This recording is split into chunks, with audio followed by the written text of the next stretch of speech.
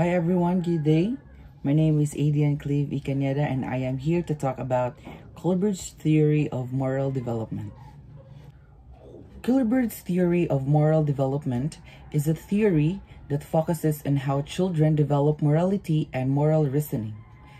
This theory suggests that moral behavior occurs in a series of 6 stages, that moral logic is primarily focused on seeking and maintaining justice. Moral development is a process by which people develop this distinction between right and wrong, and that is morality, and engage in reasoning between the two, moral reasoning.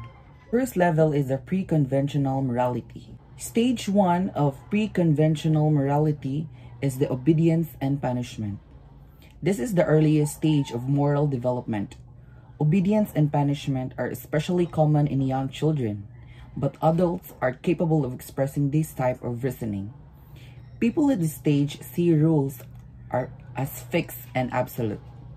Obeying the rules is the most important thing because it is a way to avoid the punishment. Stage 2 of pre-conventional morality is individualism and exchange. At the individualism and exchange stage of moral development, children account for individual points of view and judge action based on how they serve individual needs. An example of this stage is the person steals money to buy food for his hungry children. In this scenario, children or the witnesses tend to say right, that his doing is right because of the personal needs. Level 2 of moral development is the conventional morality. Stage 3 of conventional morality is the interpersonal relationship, which is often referred to as the good boy or the good girl orientation. This stage of interpersonal relationship of moral development is focused on living up to a social expectation and roles. There is an emphasis on conformity of being nice and the consideration of how choices influence relationship.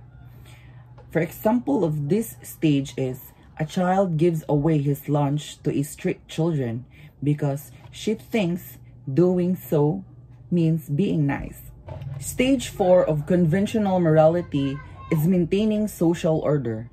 This stage is focused on ensuring that social order is maintained. At this stage of moral development, people begin to consider society as a whole when making judgments. Example of this is a policeman was offered a under-table money, but he refuses this because he believes that it is his duty as an officer to have peace and order in his society.